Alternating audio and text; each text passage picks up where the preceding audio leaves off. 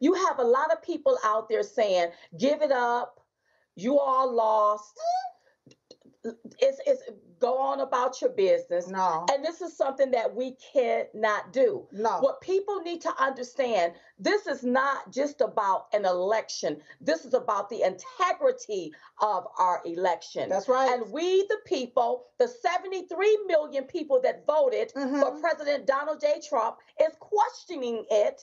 And nobody should tell you that you're spreading misinformation by questioning some things that just doesn't seem right. That's right. You and see we what I'm shouldn't have to comply with the lie. We shouldn't have That's to. right. And let me just tell you something. The system has to be free and fair for everybody. Yes. And if it's not a free and fair system, people are not going to want to participate in it. What we just did was turn our country into tyranny. Yeah. Into like a dictatorship. A dictatorship. Into like a banana republic.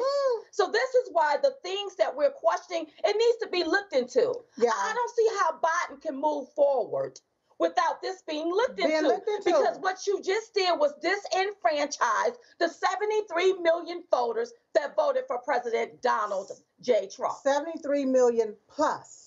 Real people. That's right. Not the dead people. Not dead people. But real people. That's right. That's what you all need to know. Yeah. So I said all of that to say this here. You know, they're supposed to be doing another recount in Georgia. Okay. All right. Okay. But here is the deal. What's the deal? It's not going to be good to just do a recount without doing an audit first. An audit must be done. Okay. Okay.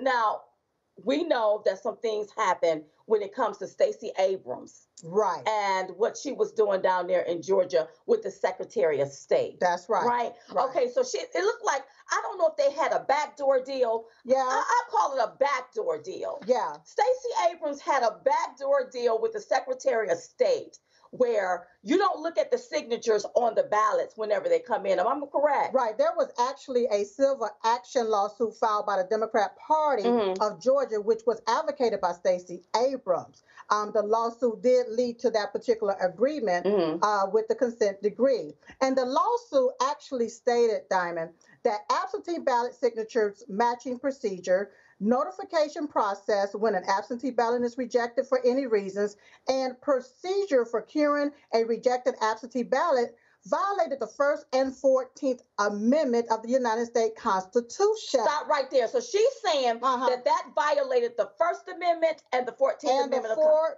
14th Amendment, but mainly arguing that minorities were disproportionately affected when they had their ballots rejected. Well, wait a minute. Okay, well, that doesn't make sense. No, it do not. Because me as a minority, as a black person, if I do it by the book, I request my ballot, I send it in, you check my signature. How am I disproportionately affected by that? Right.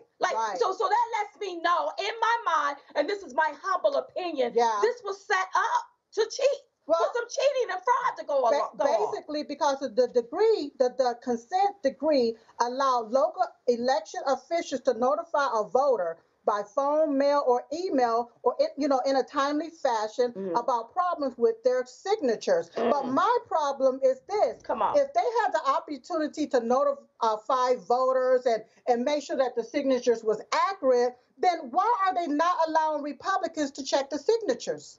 What are you hiding? What are you hiding? I want people to understand voter fraud. Voter fraud is this here: impersonating fraud at the polls, false registrations, duplicate voting, fraudulent use of absentee ballots, buying votes, illegal assistance at the polls, ineligible voting, like illegal aliens voting in this here, dead people voting, altering the vote count, ballot petition fraud. Those are some of the fraudulent activities.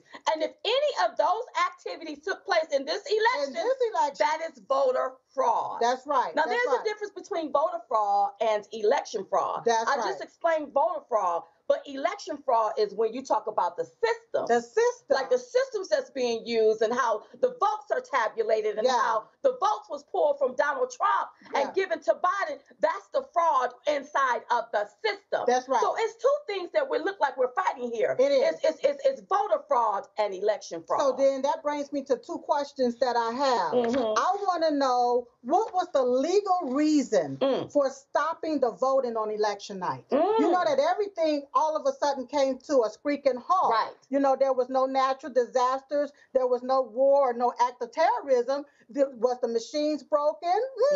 And then how did everybody decide to stop in several different states all at the same time? Not only that, in Georgia, they was reporting 99%. Yeah. It should have been called for President Trump, and it was not. Another thing, who authorized the removal of Trump votes, okay, at a particular time?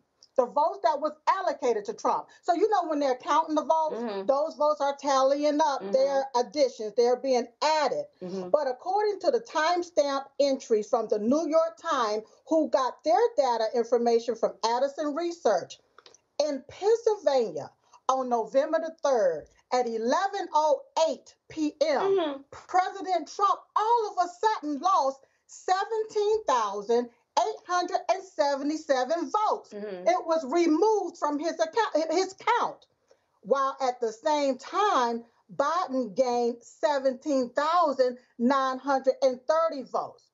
So what I want to know is if these votes were deleted or removed from President Trump's tally amount at 11:08 p.m. on November the 3rd, who authorized it? Wow. You know what I'm saying? That's interesting. What reason did they have to remove those votes?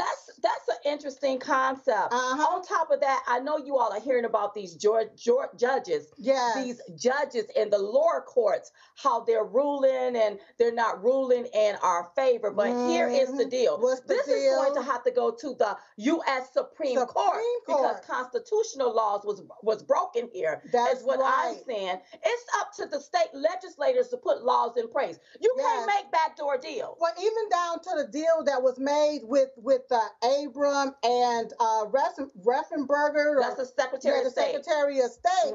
The state legislator is not the one that approved that. That was not done under the state legislator. Right. That was done under the election board. Right. That makes this here whole thing null and void. That's really. right. It's illegal. It's illegal. It's illegal. Yeah. And with these judges, if they're not bringing enough, if an affidavit or hundreds of affidavits is not enough evidence, how about you bring in the millions of ballots and let's view the ballots let's distinguish which ones are real and which ones are fake. And please don't give me this 6 feet crap, this coronavirus crap, because all you got to do, if this is a ballot right here, all I got to do is look at it and then I pass it 5 feet over so it can get 6 feet to you so that you can now see the back. To make sure it's accurate. That's all we have to do. That's all we asking for is fairness here. Fairness. And we want to make sure that the integrity of our elections are intact. That's right. You just watched Newsmax TV, America's fastest growing cable news channel, now in more than 70 million homes. You can get Newsmax TV on your cable system or check your cable guide. And if your system doesn't carry Newsmax, call them, tell them you want Newsmax TV, because we're real news for real people.